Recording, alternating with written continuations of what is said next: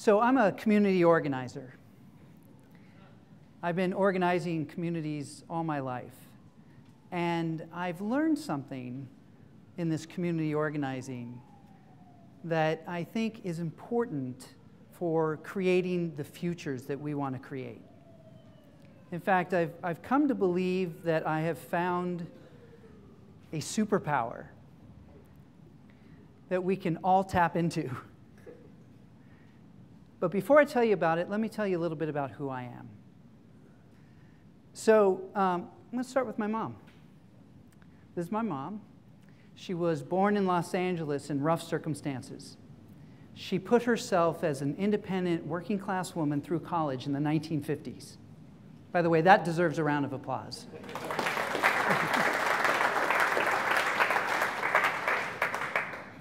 Her first job, she was a teacher at Blythe Street Elementary in the San Fernando Valley. That's her in the back with the big hair in the middle. You might see I didn't get the big hair gene. The first thing she did as a new teacher at Blythe Street Elementary, she got all the teachers and the administrators together. She took them off-site to set up a kind of support group.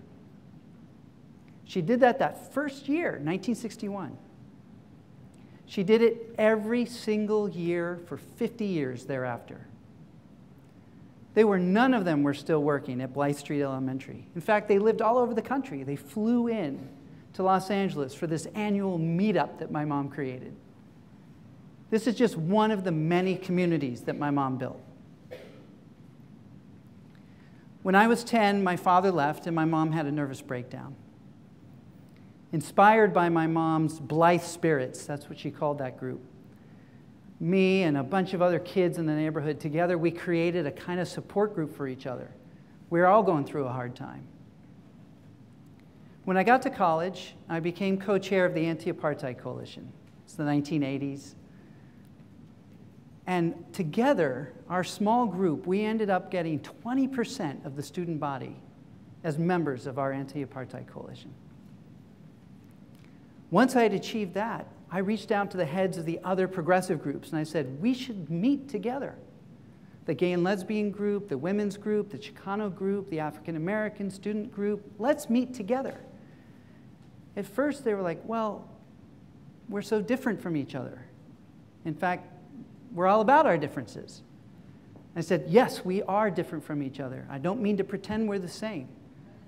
But we have some shared interests and some similarities. We could learn something from each other. We could ask each other for help. They were initially a little resistant, but they came along. And it was a transformative experience for all of us. After college, I moved here to New York. This is my 25th year in the Big Apple. Glad to be here. I came to work for an inner-city youth program. It's a great program. It relates to kids as capable, more capable than they themselves think they are. Okay? A few years later, it's a long story for a different talk, I actually ended up at Harvard Business School. My second year, I became co-chair of the Internet Conference, Cyberposium. I was an early adopter of the Internet pre-web and worked in various Internet businesses. But I said to my fellow students, we're going to run this in a different way. We're going to invite students at 50 other MBA programs around the world to co-create this conference with us. Not just come as attendees, but co-create this. We're going to have an experience of what it means to build real trust. And they're like, really? We don't want to do that. I said, I'm the co-chair. We're doing it. They said, all right. They called the other schools. They're like, no, we don't want to do that. You're trying to trick us. You're Harvard. You really? Anyway, long story, they eventually did. A lot of relationships got built. I'll never forget the night before the event. The Harvard students, you see a picture here, are putting all the stuffs in, doing everything you do before the conference. And in walk the students from Vanderbilt, whom we had never met in person but had been collaborating with online for 6 months. The genuine affection and tears from the Harvard students at that moment to meet these people they'd been collaborating with. That for me was everything. The conference was kind of an afterthought. That was what I wanted to create. After business school, I worked with some startups. I came back to New York. I eventually became CEO of one of these startups, Creative Good. I ran that company for 15 years. Great company, thrilled the experience I had there.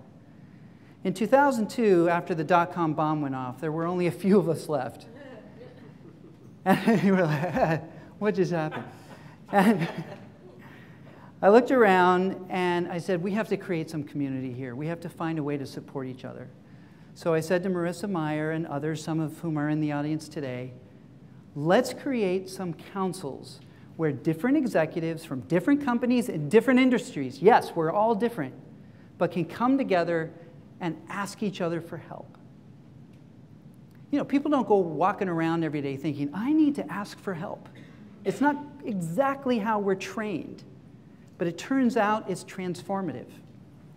This is what I still do today in my day job. I run a company called Collaborative Gain, where I bring executives in the digital world together, product managers on product councils, marketers on marketing councils, general managers, CEOs, and I tell them you're here to ask each other for help.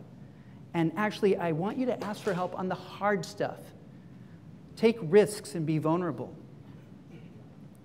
It's hard to do.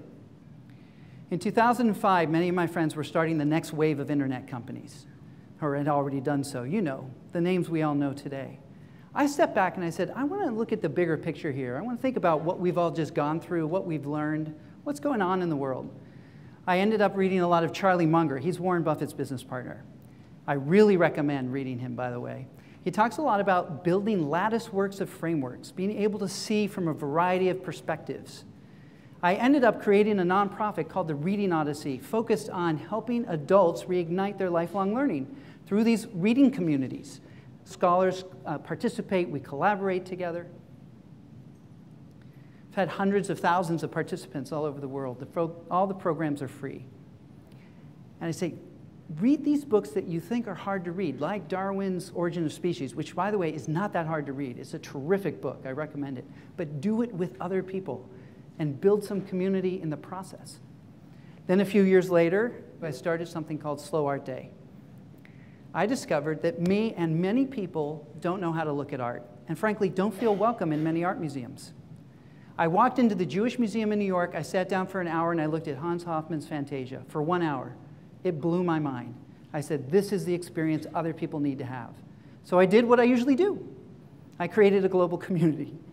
This year, 5th year, 240 museums, galleries, and prisons participated in Slow Art Day.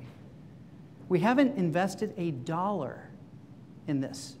It's all completely open global event. And we've done it by virtue of this superpower I referred to earlier that we have tapped into. All right. After Slow Art Day became successful, I kind of stood back and said, what's going on here? Slow Art Day, Reading Odyssey, the councils, the cyberposium thing, anti-apartheid. So these things are growing beyond my expectations. What accounts for this?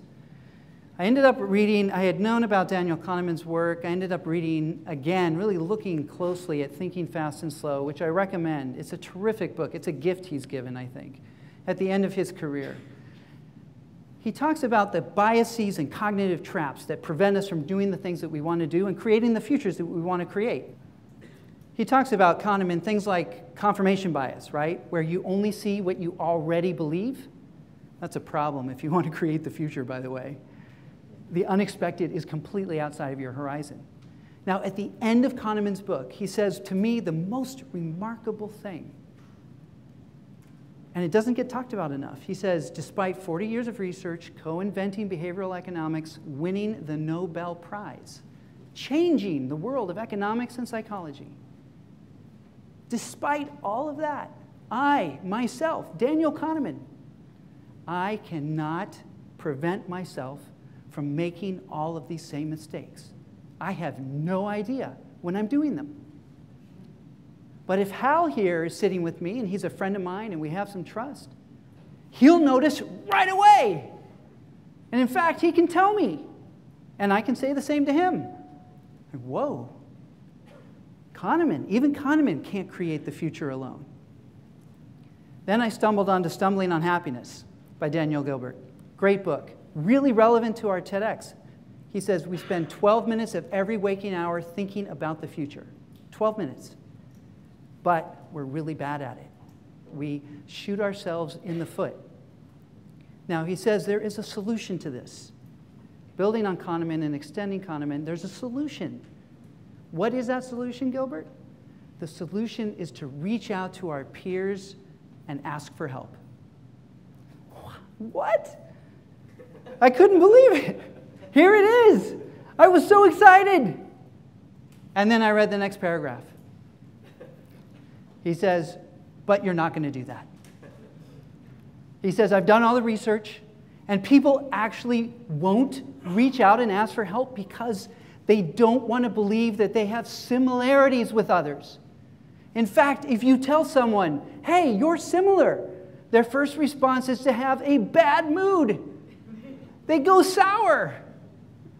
So I'm reading that. What do we... Now, this is where the superpower comes in. So it turns out that collaboration is hard. Collaboration of the kind where you really open up, you show your vulnerability, you ask for help is really hard to do. So but I think it is fundamental, and it is why these things I've done with almost no investment dollars have exploded. But how do we do it? Because it's hard and we don't want to do it and we're going to get in a bad mood. So, you're not going to like this. I didn't like it. I have to give credit to my therapist of 30 years. She really helped me understand this. Here's the superpower. If you're willing to embrace that you're ordinary, that you're marvelously ordinary. Yes, you are unique and have some different skills, but you are ordinary. You put your pants on one leg at a time. You have far more in common than you do not have in common, even with people who look radically different than you are. I have a rule of thumb in the councils. When a member comes to me and says, oh, I'm glad I'm in this council, but I don't have anything in common with Jeff over there, I'm not going to learn anything from him. 6 months from now, you're going to come back to me and say, oh my God, Jeff has changed my life. We are ordinary. This is what I have learned to embrace. And because of that, I reach out and I ask for help in sincere and meaningful ways. And people absolutely love it. There is so little of this in the world, and it is free. It is free. And you can expand your businesses and create a better future. I have come to believe that we can solve the major crises that are facing us today if we make this one seemingly small change in how we relate to the world. All right. So now I want to ask you for help, and I want to give you 3 assignments. 1, after today's session, I want you to ask someone for help. It can be like, let's make it small, like maybe you didn't understand something someone said on stage, or you didn't agree, or you had a different point of view. Ask them to explain it. How did you see it? Help me understand what you got out of this talk. We'll take a baby step. Second thing is, I am starting a movement. I'm looking for the humble leaders out there. If you're excellent and humble, I want to meet you. I want to find out who you are, how you got there, and what more support do you need. On my website, collaborativegain.com, I have a link for a survey. I would love for you to take the survey. I ask you only one question. Who have you worked with in your career? Who would you say is excellent and humble, that you've had some direct relationship with? Give me their name. Just tell me who they are. And then we're going to go find out how they got to be that way and how we create more of them. The final thing I say is participate in one of these free collaborative communities that I've built. Come to Slow Art Day next year, April 11th, and look slowly at art and discover what that experience is like. It is amazing. Or join us reading Herodotus or Lucretius this fall in a phone-based reading group with scholars and other readers collaborating, and be a part of this collaborative community and discover you're capable of reading these books and that they will change how you see things and help you create a better future. If you remember one thing from my talk today, this is what I want it to be. If you embrace your ordinary, you can do something extraordinary. Thank you.